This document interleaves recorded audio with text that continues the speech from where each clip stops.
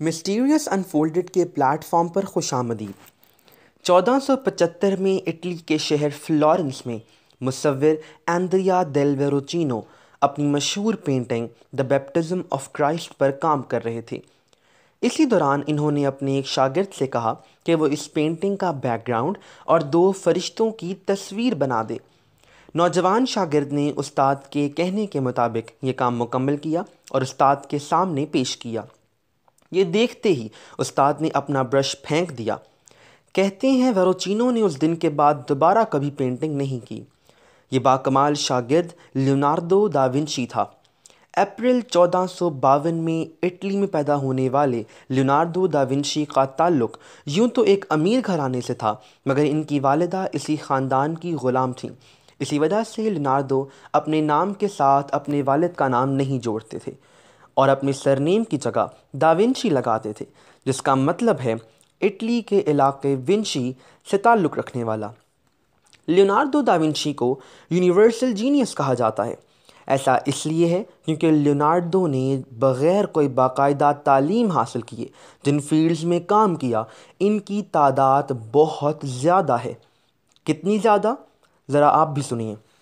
Drawing, painting, sculpture, architecture, botany, music, mathematics, engineering, literature, anatomy, geology, astronomy, palaeontology, science, optics, hydro dynamics اور ان سب کے علاوہ tenets, ہیلی copters, parachute, missile carry کرنے والی گاڑیاں، solar power, flying machines جیسی ایجادات بھی ڈا ونچی نے کر رکھی ہیں، مگر انہوں نے ان میں سے متعدد کاموں کو کبھی پبلش نہیں کروایا، جس کی وجہ سے یہ سارا کام کئی سالوں تک گرد آلود رہا اور منظر عام پر نہ آ سکا۔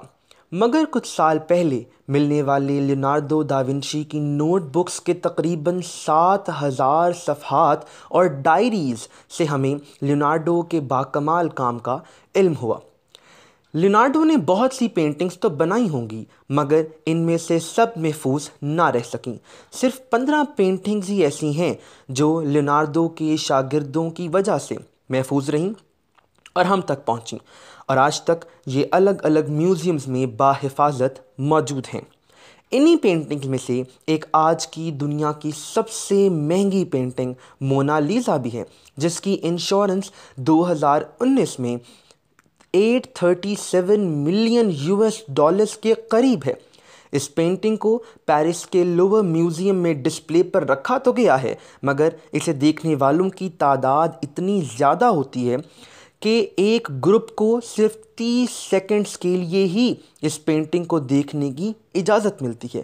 آپ کو جان کر حیرت ہوگی کہ لیوناردو دا ونچی کبھی مونا لیزا کو مکمل نہیں کر سکے۔ عمر کے آخری حصے میں ان کا دایاں بازو فالج کے باعث بیکار ہو گیا تھا، جس کے بعد وہ اس پینٹنگ پر مزید کام نہیں کر سکے۔ لیوناردو دا ونچی کے ایک مصور دوست فرانسیسکو میلزی نے ایک بار ان کی تصویر بنائی تھی، جو ان کے بارے میں موجود چند تصویروں میں سے ایک ہے۔ 1512 میں لیوناردو نے خود سرخ چاک سے اپنی ایک تصویر بھی بنائی تھی۔ زندگی کے آخری ایام میں لیوناردو دا ونچی اکثر کہتے تھے کہ وہ خدا کو خوش نہیں کر سکے اور جو صلاحیتیں انہیں عطا کی گئی تھیں ان کا درست استعمال بھی نہیں کر سکے۔ ان کی وفات مئی 1519 میں اسٹروک کی وجہ سے فرانس میں ہوئی، اور ان کی شہرت کا اندازہ یوں لگائیے کہ کہا جاتا ہے کہ ان کا انتقال اس وقت کے بادشاہ فرانسس اول کی گود میں سر رکھے ہوئے ہوا، اور ان کے تابوت کے پیچھے ان کی خواہش کے مطابق 60 بھکاری کاغذات لے کر چلتے رہے اور انہیں فرانس میں دفن کر دیا گیا۔ ایسی ہی چھپی ہوئی انٹرسٹنگ سٹوریز کو جاننے کے لیے اس چینل کو سبسکرائب کریں، ویڈیو کو لائک، شیئر اور کمنٹ کریں، اور بیل آئیکن کو ضرور پریس کریں تاکہ اگلی آنے والی اپڈیٹ سب سے پہلے آپ تک پہنچے۔